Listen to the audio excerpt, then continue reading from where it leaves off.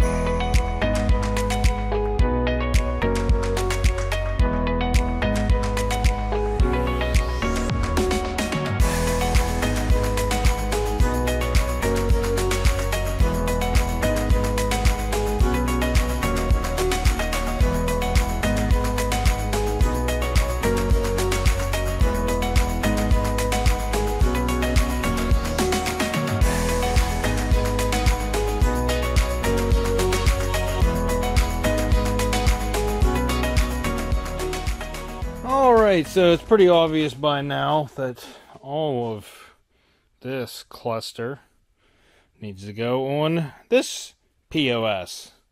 Don't like this engine. I don't like anything about it. But this is what we're doing. What's better than one POS? Two POSs. They're multiplying. I still have not had a strategic plan of how we're going to make these, how I'm going to get the transmission off. I mean, obviously we're going to use the picker, but this is, yeah, it's going to be fun. I might have to put the picker over there, pull the transmission back, but we have lots of stuff here to move over. So I zip tied all these wires up here to get them out of the way to make sure they cleared whenever I took the car apart. So now let's just go ahead and cut all these zip ties and let them all fall where they may. And throw antifreeze all over the place. Yes. Awesome. That's what I wanted to do. That was my plan all along. Great. It's just what I wanted to do. You know, dump antifreeze into the back of the ECU connectors and stuff. That's exactly what I was planning on doing. That was my plan all along. So, yeah, that went pretty smoothly. I think first thing in hand, what we should do, we'll go ahead and move the alternator and the AC compressor. I think I can get to them right now. Or should we move the turbo itself? Oh my. We need the turbo lines, we need this line, we need this line, we need that line, and I think I'm going to use the gaskets off of the ones on the engine because they look really good and these ones are kind of looking cruddy, so that's what we're going to do. I can move this line over right now. It's right here and then goes to that. Yeah, let's start moving some lines out. Ouch. Why'd you do that?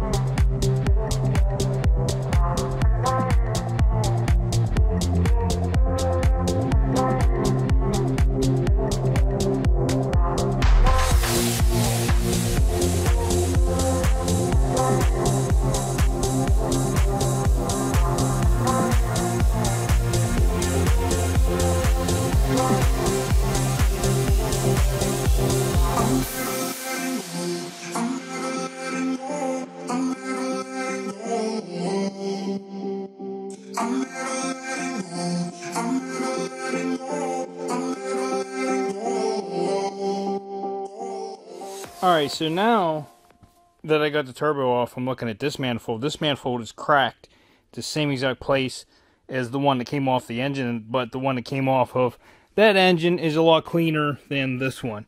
So if you can see it right there, there's a small crack. There's like a weld that runs through the inside right there, and it's cracked through it.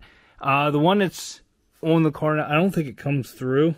No, it doesn't come through to the outside, but that one's a lot nicer. So I'm just going to take this one off and use the exhaust gasket since it's brand new. And I didn't realize I couldn't get this oil line off with the engine mount on. It sucks. I can't get that bolt out of there, as you can see. So we're gonna have to wait to put that. That's the oil feed. Yeah, that's the oil feed line. Is what it is. Can't get to it. So we can put that on later, but we're getting down to now where I can see the compressor pretty well to move it over. Just lots of stuff to move over, man. I'm just telling you. Since I'm down this far, is everywhere the loom is messed up, I'm going to run black tape around it to protect these wires, because it looks like crap, and there's lots of it. So, I mean, it's going to be the time to do it, but it's sucky, but you know, it's time.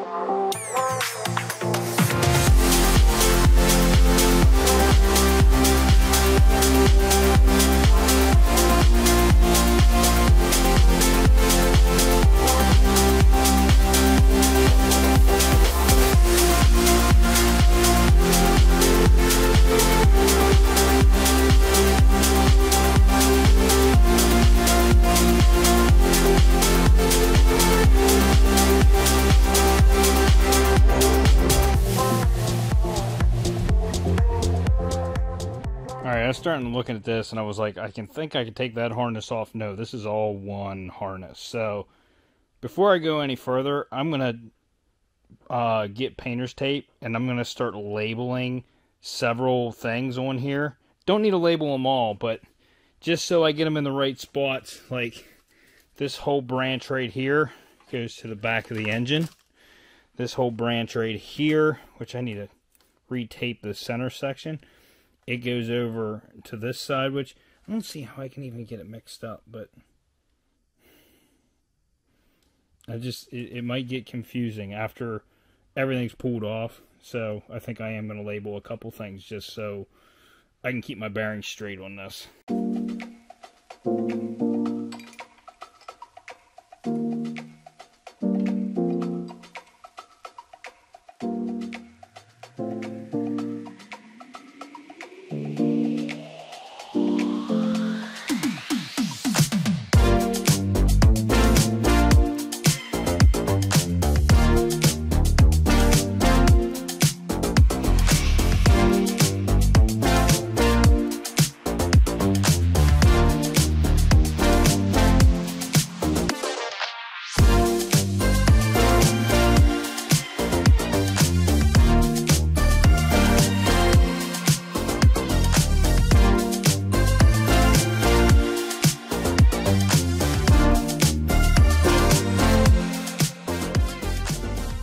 Okay, so my battery died.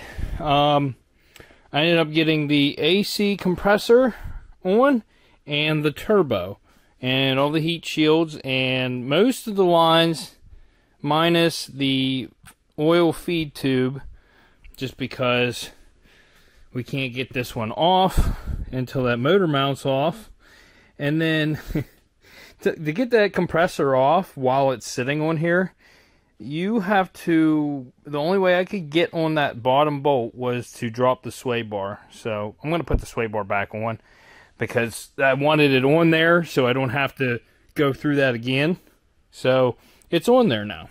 Well, I'm done for the day. Tomorrow I have the intake manifold right about to the point where I need to take it off. I can just set it aside. Then I can get the alternator on there. That should be pretty easy. I got to get this motor mount off to get to a ground wire that's behind it. So it's like I have to lift this thing off to get to some of the stuff that I need to put on this. Another thing I noticed is this: they have different timing covers. I don't know what's different between the two, but the timing cover off of my car has an access window right here. That's where I think the tensioner is at. So you can probably change the tensioner while it's still in the car. This one doesn't have that. Besides that, I've been looking this thing up and down. I can't find any differences between the engines, so I don't think there's anything different. I got all my PCV valves on. That line, surprisingly, got it on. And everything's bolted down with that stuff, too. So everything's looking pretty good. This aftermarket line I got, it like kind of kinked, but I'm rolling with it because it's a brand new line. The one that was on this was junk because they ruined it. So yeah. I tell you what, all the parts I'm throwing on this is making this engine look crappy. This is look at the compressor.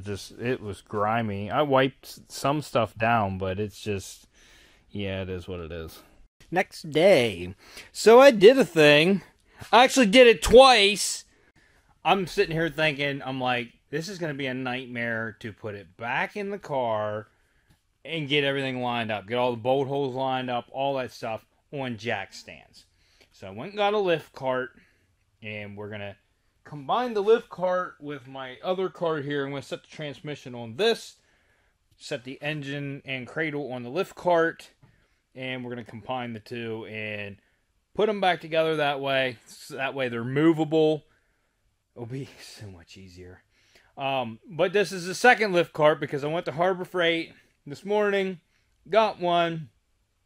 Now, I didn't want to spend this much money to get one of these, so during the week I was like, man, I need to get a lift cart. So what I did was all of my old scanners, my reviews, I had so many scanners, companies reaching out, and you've seen the videos. I mean, most of you have. Some of you hate my reviews, so you don't watch. But I had so many old scanners, and I have a handful of really good ones now that I was like, I need to sell off some of these things. So I listed them online. Don't ask, because they're probably already gone at this point, because I sold so many this week already, like, quick. But I made enough to buy this lift table. And I got another scanner in the mail. And honestly, this new scanner I got, I'm not going to show it to you guys yet, but this is my favorite one that I have so far. I don't know that it has the most features of all the scanners I have, but it has a cool factor to it because it's very compact and has a lot of features. So if you do like the scanner reviews, this one's coming up. It uses Autel software, AutoFix. This is the light version, and it has bi-directional controls for the light version. So I'm just curious what the Pro version would have. So AutoFix, whatever you say. If you like my review, how about you hit me up for the Pro? I'd like to try it. I like this one.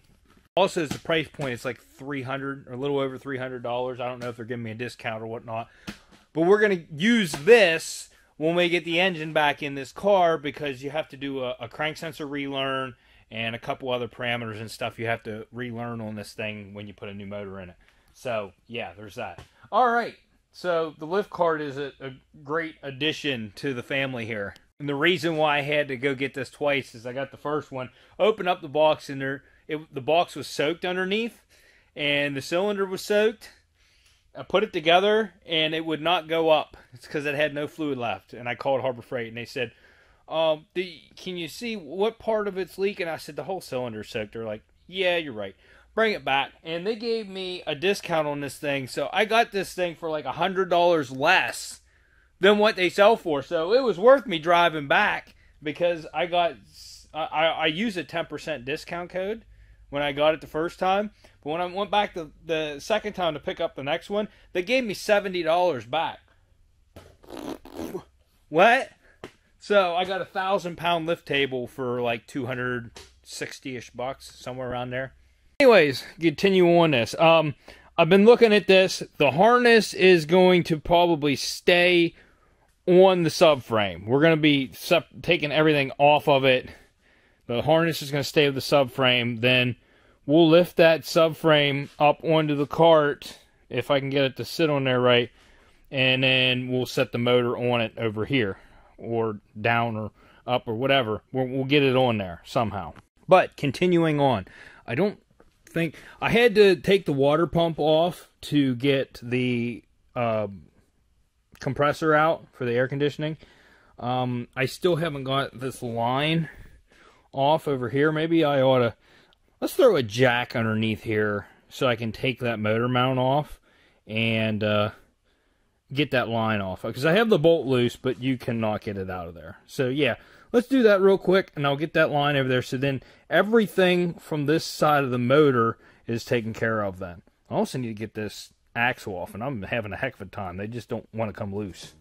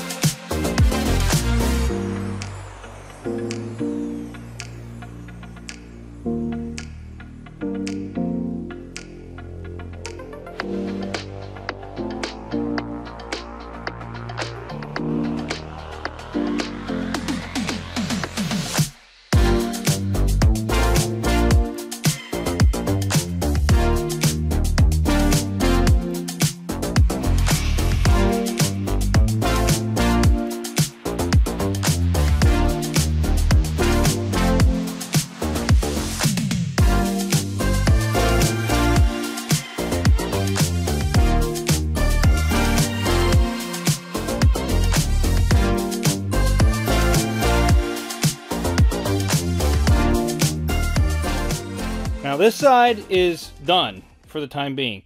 I do have a brand new axle for this side, so I was fighting with that one to get it off. I can't get it off. There's a certain slide hammer tool to pull those off. I do not have it. But I do need to get this axle off cleanly. So I'm going to fight with this one for a little bit to see if I can get it off of there, because I need that. And I need it to be good. So it is what it is. So let's struggle for a little bit and have fun, right? I bent that one all up trying. I can't do that with this one. It needs to be saved. So I do have some slide hammers. They're just not really made for doing that. But let's see what we can do.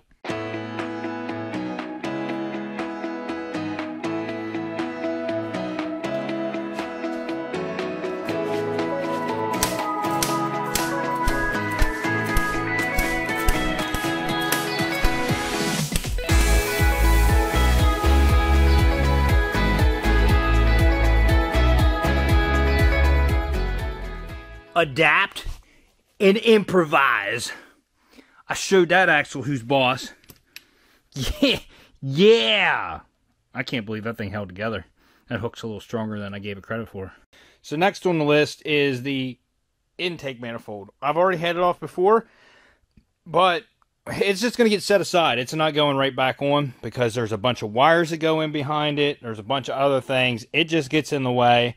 So we're going to be taking the intake manifold off and just setting it aside for now. It's probably going to be one of the last things that goes on before it goes back, or before it goes together with this transmission and stuff.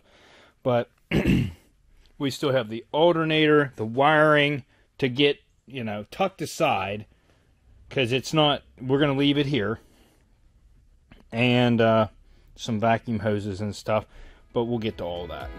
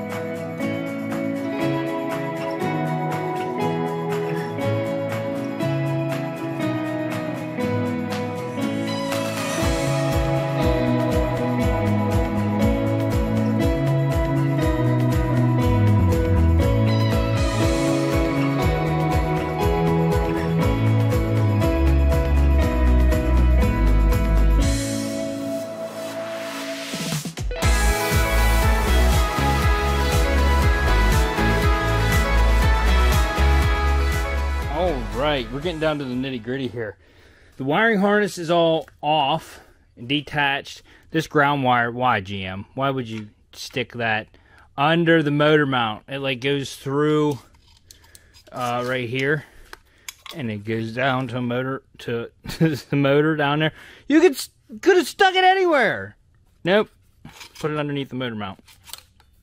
So I just have to detach this wire, and then there's a oil level sensor in the bottom right there, and then all the wiring is off, and then I think all the wiring's off.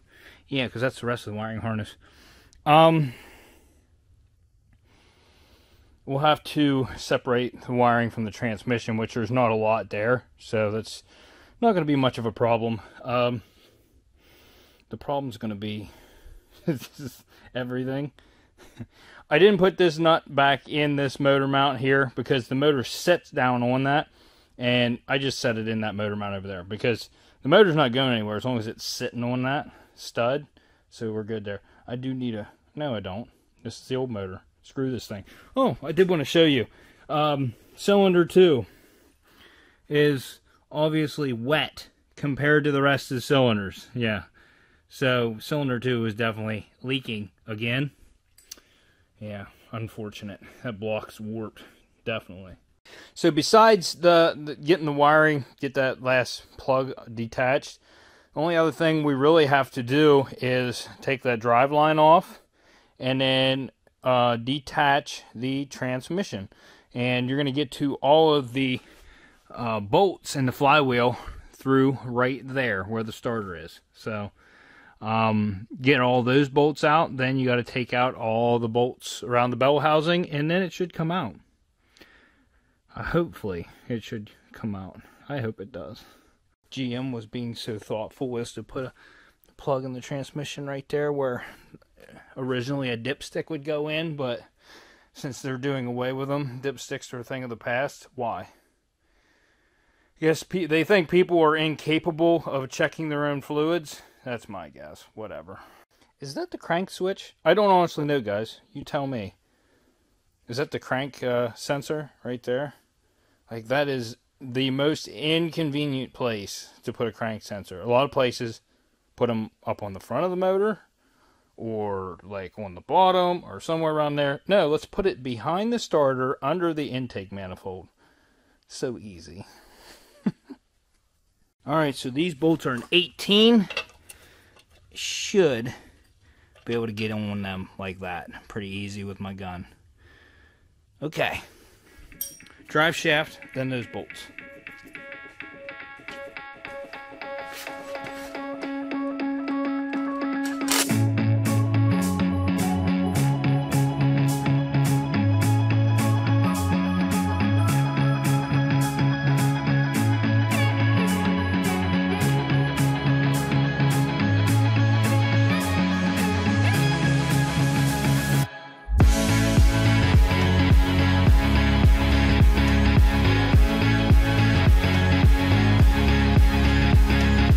I'm going to tell you what, I'm highly surprised. For as much power as this engine puts out, there are only 3 bolts that connect the crankshaft, the flywheel, to the torque converter.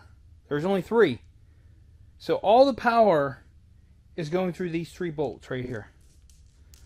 I'm just surprised. I didn't expect that. I was thinking like 5, 6. This thing's making almost 300 horsepower, and it's making just as much torque. I don't know. Whatever. Subarus, regular, like the old Subarus, they got 4 in them. And those things are only making like, what, 140? Maybe? Not even? Almost forgot a key thing. I had to take the transmission cooler lines off. Hardly any fluid comes out right there. That's all the more you get out of the cooler lines. So I took those off. There's a mount on the engine which needed to come off because it's not going to be attached to this engine anymore. And yeah, we're looking good. Now just all the bolts around the bell housing, and transmission comes off. Look at this nifty sketch. So I had this piece of foam sitting here. I went ahead and looked at everything to see where all the bolts were, and I'm going to push them down into this foam block after I get them out. That way I know exactly where they go when they go back in.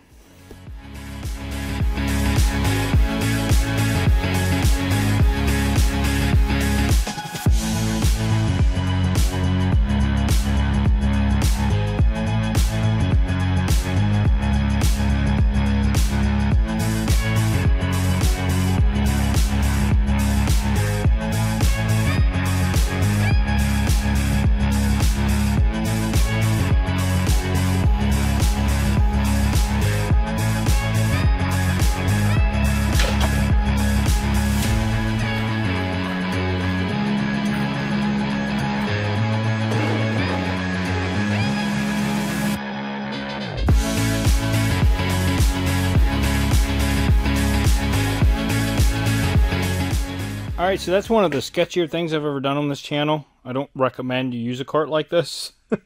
I don't know what the weight rating is on that cart, but, I mean, it's holding the transmission, but, yeah, it's nice. And now it's leaking. I'm going to plug that. Alright, so there's vacuum cap plugs, work perfect. So we plug that, so we don't lose a bunch of fluid on my cart and stuff now. Now we're ready to lift this thing off. It's ready. I know it doesn't really look like it, but it's ready to come off. Let me move a couple things. It's sitting on the air jack because there's only 2 motor mounts on this thing. And if I would have pulled the transmission off without that jack underneath there, the motor probably would have just flipped back and just fell off of the cradle. So I'm going to get the engine hoist on this and lift it off, and then we're going to set that engine on this crate that they gave me with it. We're going to set it on that, and then I would like to get that cradle on the lift cart so that I can set this engine on it. It sounds like a lot, but I want to get these mated together in this video, so bear with me.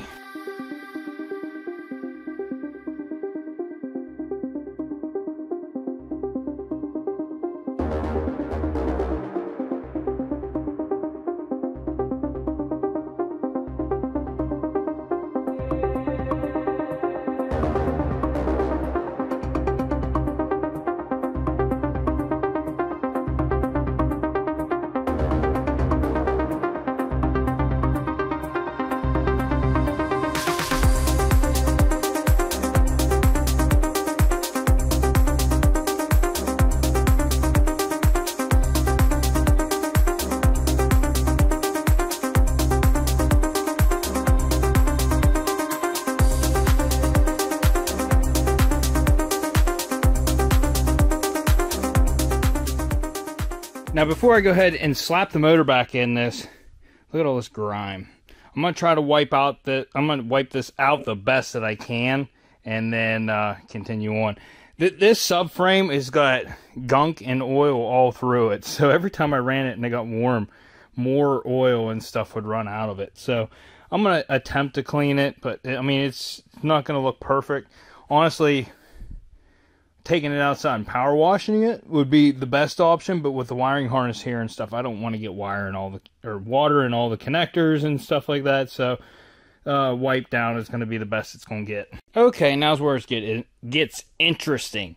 I put the cat on, and I got to take it back off because there's bolts that go into bell housing that are going to be really hard to get at if I have a cat on there. Also, my engine lift doesn't really straddle this thing too well, so we're gonna see how far we can get it up here. Hopefully get it lined up.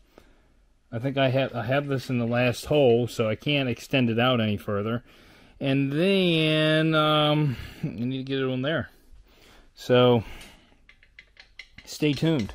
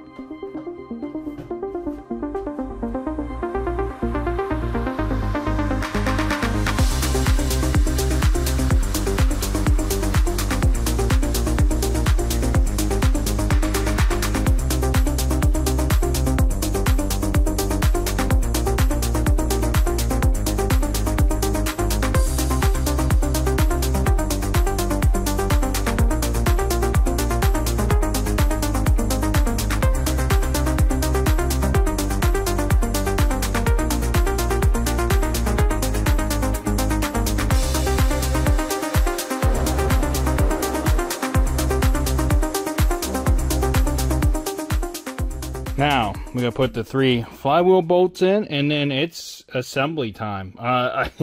This went a lot better than I expected, and thanks to this lift cart. The only downside to all this is I almost have to leave it sit on this lift cart, and I don't know. Yeah, I don't think that it's gonna. I gotta leave these together. Oh, here's another thing I want to do before I forget. This vacuum line right here. Hook this up. This goes to your vacuum engine mounts. So they just a push in fitting. But it's looking good. Now we can drape our, well, let's see, get these coolant lines up out of the way for a second. These drape across the back. As you can see, put these pins in here on each one of these, like so. And those go over there. These ones, like this. This drapes across here. These just push on with a little bit of force, and there's another one that pushes on there, and then that plugs in back there. I labeled just a couple things just in case I got confused. That goes, oh, that's an O2 sensor that actually sticks on, I think, the vacuum pump right here. That's why I labeled that, so I could remember. But I'm pretty sure that's where that goes. Vacuum pump. Yeah, that's where it goes. That's why I labeled it, so I wouldn't forget. Then the rest of this stuff is grounds. This is obviously going to go here. Everything should just, yeah, right there's a plug for that. This, I don't know, goes to something. Yeah. Oh, I know what this goes to. Loop it back around. It says coolant hose, or coolant temp sensor back here. It looks like I know what I'm doing. I really don't. But before we get too far, definitely need to get these flex plate bolts in. So I need to turn, you can reach in there and turn the torque converter. But I need to get the flex plate lined up. Is my light still on? Yes. So let me get a wrench on this. Alright, so now we're looking for the holes that you could tell a bolt came out of. That's not one. There's one. So we get it right there, and it looks like there's a torque converter bolt hole right there. You can reach in with your finger and turn it back. You see it right there. We're lined up. And these are going to go back in. Now, they look like they had some sort of Loctite on them. So, I want to grab a bottle of Loctite and put a little bit on them. All data really dropping the ball on me right now. Okay, so I want to torque the flex plate bolts into the torque converter. And when I look it up, it's only giving me torque values for the V6 and the twin turbo V6. Obviously, the twin turbo V6 is a higher torque. And I think there's 6 bolts in the V6. I'm going to go by the torque value on, well, actually, I'm going to see if I can find it somewhere else on the internet. But I might go by the torque value for the LFX motor, which is the regular V6, which is 46 foot-pounds. But let me look it up online and see if I can find something different. All right, so the internet says it's 46. So I'm using my new torque wrench. Torque wrench? I'm using my new torque wrench. Yeah, went over. I torqued one. Let's go around to the other ones. So, just spin it. I still can't believe there's only 3 in this. I put all 3 bolts in already. And then, get in here like this. I got a lot of turning to do.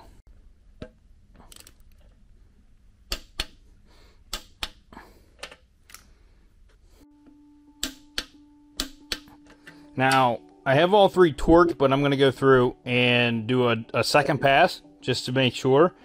And then I can start wiring everything up. But I think that's for another video. Well, folks, that's where we're going to end it today. That was a lot. I put my air jack in there.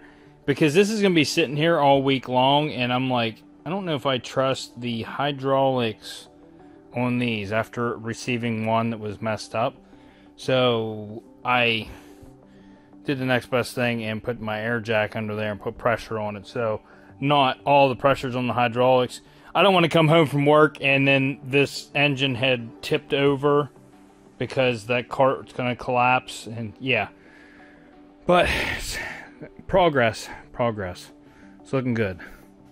So if you like this video, smash that like button, consider subscribing, and we'll see you on the next episode of Unwrapped.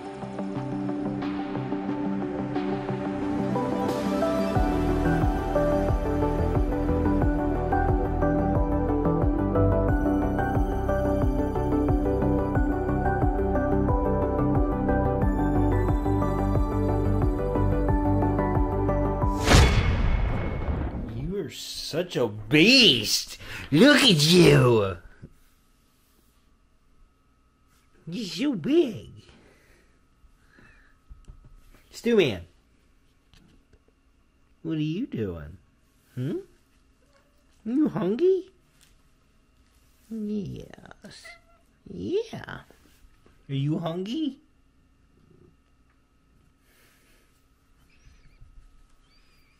What are you doing, ornery? Huh?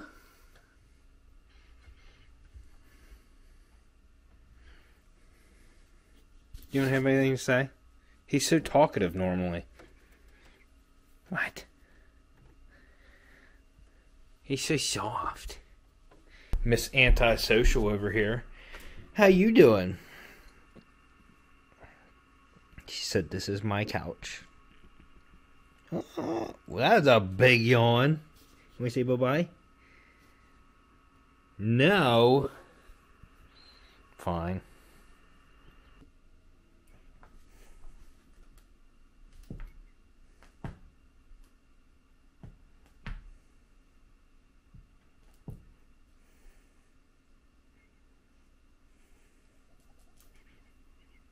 Give it back. Hey. Give it back.